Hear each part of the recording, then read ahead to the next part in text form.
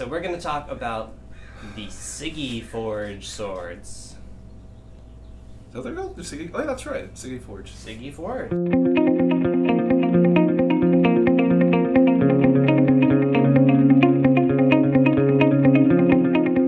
Yeah, they're a relatively new sword company that came out in the last year or so, and I think there are some really cool things about it. There's not very many people who have them because they're relatively new, so we just want to give our first impressions of this. We have these swords for about a few weeks. We haven't really got to use them that much because of the lockdowns and not being able to have classes, but we got to swing them around a little, and we're going to give you some of our first impressions on them. Yeah, so I mean, we heard about the SIGI Forge swords. We got to try them out in Minsk when we were hanging out with Martin there. And I think we were impressed enough to make a group order. And we had some excitement on the way getting our order. This was kind of an exciting package to get because we were waiting longer than expected. Could you talk about that a little bit? Yeah, we were supposed to get the package at the beginning of the month, and it didn't show up, and it turned out the post office sent it to the wrong address, and those people just wouldn't give it back to us. Martin basically checked up on us every day to make sure that things were going okay, and he wanted to reassure us that the swords were insured, and if things didn't work out, that he would take care of us. They got very solid customer service, and they do not let a single problem go by without following up. No complaints there. So let's talk a little bit about the swords themselves. Yeah.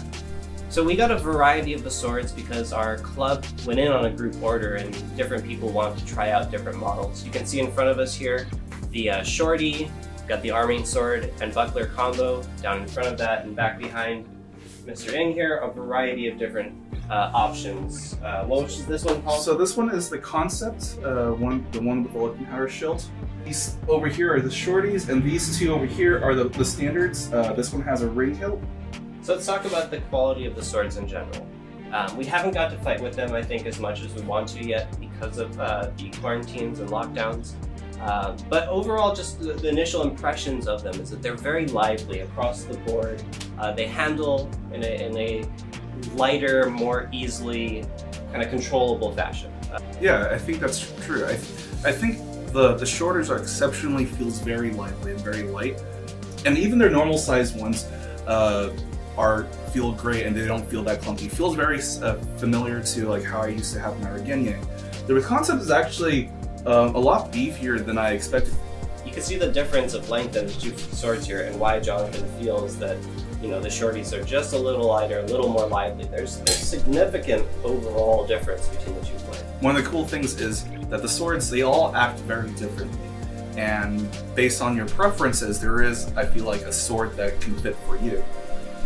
One of the other cool customizable things is like the pommels. Yeah, the fittings are nice and they're customizable. The second sword on the end there has an S-shaped keyon. You can see it's got a gentle curve to the keyons that's very nice. You have a high level of customization. So when we got these, my first impressions were that they felt nice, they looked nice.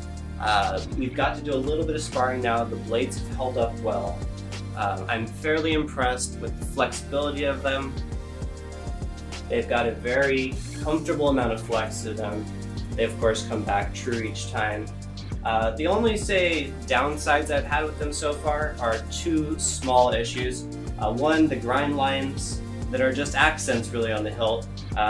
They seem to have multiple plunges. They have inconsistencies in these grinds here. And same with wherever there are faceted pommel lines. You can see some wavering. They're not nice and straight and true. Another thing I noticed is like the kind of inconsistency of their stamps. Some of them are kind of like off-center or kind of half faded, like they didn't stamp all the way. Their maker's marks are not always deep and beautiful like they could be. And I think your sword particularly has a dye issue where it was staining your hands. Yeah, so my sword, I think it's more of a side effect of the strong, deep, natural dye that they have. But again, I talked to Martin. He said it's not a big deal. You can kind of get it to go away really quickly. Yeah. But just something that you could be aware of.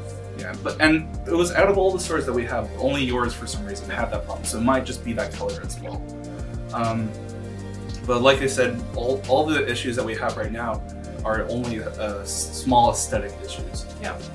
Nothing functional. So in the future, we do plan to have a more comprehensive review where we go into all the aspects of durability and safety and cost efficiency and stuff like that.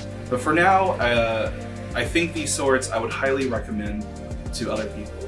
Yeah, I think I would highly recommend these swords to anyone looking for a new training sword to either try out or use for their new tournament sword, as it were. Like, for cost-wise, I think this is probably one of the best bangs for your bucks. Bangs for your bucks. Bangs for your bucks. Bang for your buck. Yeah.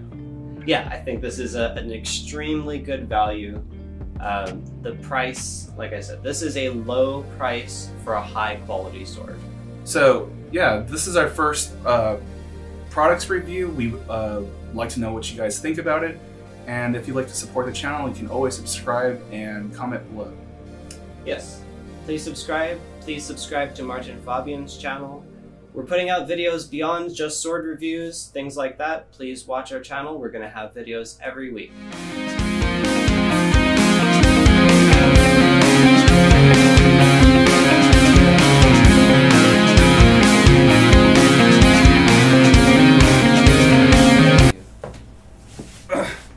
Well, hello there. Hi, what am I doing here?